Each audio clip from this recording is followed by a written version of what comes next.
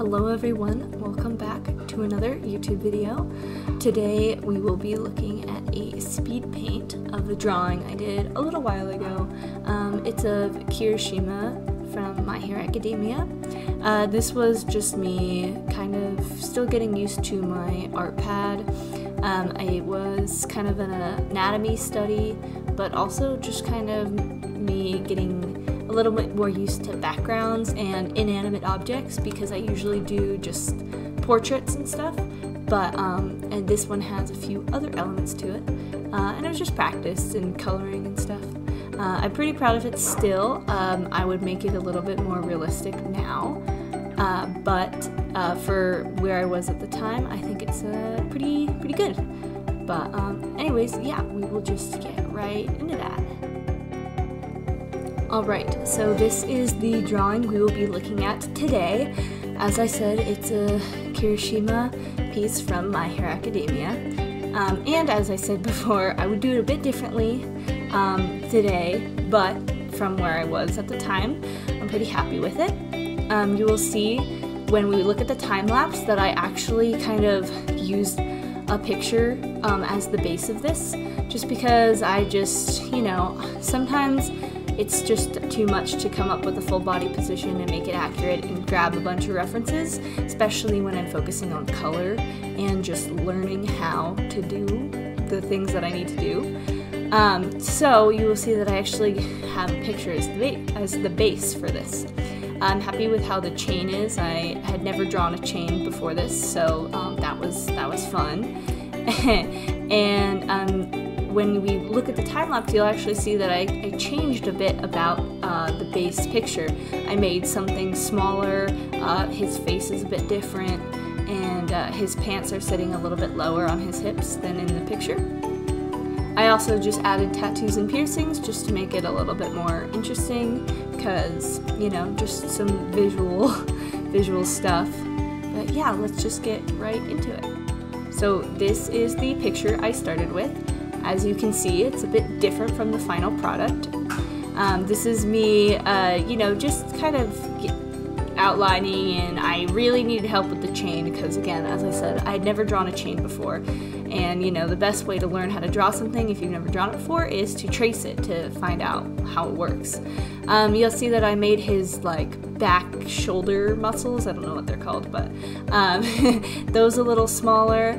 And I just grabbed some generic tattoo picture from the internet, just, you know, as I said, to make it a little bit more interesting. I don't know if Kirishima would actually have this kind of tattoo, but I just thought. And I don't know if you noticed, but I actually had a barbed wire tattoo picked out, but I couldn't find a nice place to put it, so I just got rid of it. And then I think he would be the kind of guy to have flowers tattooed. I don't know, I just liked the idea of this big, strong guy having a butterfly and flower on his arm. But anyways, this is me putting in the base colors, just, you know, outlining and stuff. And now I'm putting in the rounded shading. I still don't know what to call it. That has not changed. Just to show where there's, you know, depth. And I didn't like it, so I scrapped it and started again. That happens a lot, actually. I will be working on something and then I will not like it and I'll just completely restart. And you know, a lot of the time I'm actually very happy to restart, because if I don't like it in its like building phase, I'm not gonna like it in the final product. So I actually, if I'm really hating something, scrapping it is usually the best call. This is me just blending out more depth and such, just showing where everything is, so when I get rid of the line art, it will look okay. So I actually made the mistake of not blending underneath the tattoo, and I ended up kind of getting rid of all that because when I removed the tattoo, it looked so messy, and I don't know if it really mattered because it is underneath the tattoo, but I don't know, I just really wanted to fix that, so I got rid of it. I retraced the tattoo on his arm to like make it darker black, and this is me doing the shading for a third time without the tattoo, so I can actually like do it, and then I'll just add that tattoo on top. That was me checking to see where, you know, things were in the reference photo. It was so quick that you probably just saw a flash. Yeah, and this is just, you know, blending it out, making sure that once I get rid of the line art, you can still see where all the muscles are and where everything is, because I don't have the help of line art, so I need to make sure that I use my colors to show where everything is. Just making it a little bit sharper and darker. I personally see Kirishima as a pretty toned and tan guy. So I always draw him a little bit on the more tan side, but that's just me personally. I don't know if that's accurate or not, but I just like to do it a little bit more. This is me doing the darker shadows, just to add a little more depth to everything, blending it out. This kind of stuff doesn't need too much blending, so I kind of really only just like rough up the edges a little, just because of the nature of the shadow. I don't really need to blend it all that much. That's just, you know, how the shadow works, or at least how I think it works. Maybe it doesn't. I don't know. And yeah, we're just doing little minor fixes. You probably can't see it, but I'm blending around the hand right now. These are the drop shadows, basically anything that is off of the skin that is, you know, leaving a shadow. Like if you hold your hand over a table, the shadow on the table, that's a drop shadow. This was a little hard to figure out because, you know, I had the chains and, you know, I didn't know exactly where to put these shadows. Highlights. Personally, I would change how I did these highlights now. I think I made it look like he's too shiny, which in this particular piece it turned out okay because, you know, he's working out, so he's a little sweaty, so he probably would be a little shiny. But personally, I would probably make him less shiny if I redid this piece. This is me doing his hair. I am still so proud of how I did his hair. I think I could have done the highlight a little better because I didn't really do it in a way that made sense. I just kind of added color, which, you know, that sometimes works, but not all the time. It looks fine, but now that I'm a little bit better and looking back, I can kind of see that probably should have done it differently. This is me like trying 4 or 5 different ways to add this bright part to his hair. And then, you know, since he's older, this is like an older pro hero Kirishima, I decided to let his roots be grown out a little, and I don't know, but if you notice, but his hair is also much longer as well. But yeah, I wanted to get his roots a little in there just because I just feel like that's just such a nice look. This is me trying to get his hair to cooperate. I call it feathering the ends. I don't know if that's actually what it's called, but that's what I call it. And just, you know, doing little this and that, and it's behind his head, or behind his body. So, and this is me adding the line art in again, just to make sure I have everything. And I feathered the ends on his bangs. So, and I really like how I didn't show his eyes in this. I think it really made it. And then this is me doing the shorts. I don't know exactly why I decided to make his shorts red, but I really am happy with that decision. I feel like it makes the whole piece a little bit coherent, like the color palette is really nice. So just texturing and shading his shorts. At the time I didn't really understand how fabric works. I still don't really, to be completely honest. So I would also do this part maybe a little differently, but I'm happy with how I managed to do it. Like, even though I didn't quite understand how fabric works and how it lays on the body, I still, you know, I shaded it pretty well. Even if it wasn't in the right shape, it was still, you know, still did a good job. This is me getting rid of the line art and just cleaning up the edges, like especially on his, well, our right and his left shoulder. It's like, you know, there's like chunks out of it, so I have to clean up the edges.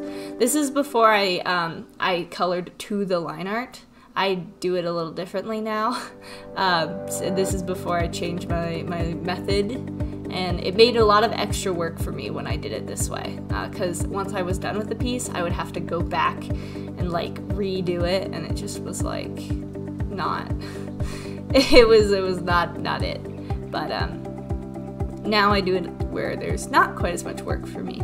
It's really hard to tell, but I'm actually doing the lips right now and just kind of texturing and shading those. This is a very hard perspective to do, so I didn't really understand the lips, and I think I would do them a little bit differently now, but it's okay, here we are. This is me adding in the setting. This is me filming a lot of TikToks, as you can see, and adding the background, and here's the finished product. I would probably make the shadows a little bit rougher around the edges, because these are like really hard light shadows, and it looks fine because that's how all the shadows are, so it doesn't kind of throw anything off. But, you know, shadows very rarely have like that distinctive an outline, so I think I would probably go back and rough those up a little.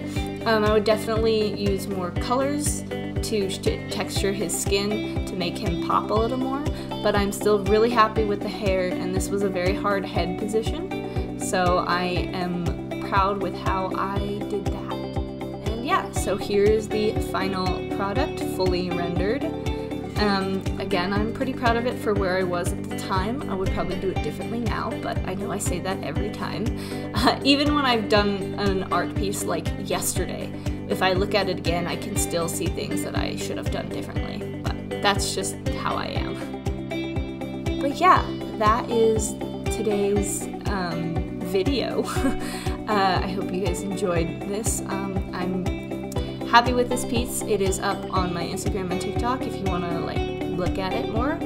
I know we just went over it a lot, but if you are interested in looking at it or saving it or sharing it, it's on my social medias, which are in the link tree in my bio. And yeah, that's basically the video today. Next time I post, it will be more Omno highlights. As I said in the previous video, I actually finished Omno on my Twitch channel, so if you want to see, you know, how that ended, it's still on there. It's approaching the limit for how long it's going to be on my Twitch channel. When you go live, you can save replays, but they only are on your channel for about 14 days. So it's still on there. So if you want to watch that, or you can catch the next live stream. The schedule is on my Twitch channel, and I will be starting a game called Spiritfarer. I'm really excited. It's kind of about this you're the main character, this person, and you kind of just deal with these spirits who are passing on to the next world. It's like the in-between, at least from my understanding. I haven't played it yet, so I don't actually know everything about the game. So anyways, thank you so much for watching, and I hope you enjoyed this. I hope this was informative. I also, you know, every artist does things differently, and I am by no means the best artist out there or anything, so if you like the techniques I show, that's awesome. You can definitely use them, but these aren't the only techniques, and they're not the best techniques either, so it all comes down to personal preference and what you're trying to draw, because, you know, you could follow my skin shading technique to a T, but if you're, you know, shading fur, it's not gonna work the same, and it will probably not turn out exactly how you want it to. I hope you guys enjoyed it, and it would mean a lot if you subscribed. I work hard on these YouTube videos, so any kind of support is really awesome. And yeah, I will see everyone on the next video, which will be more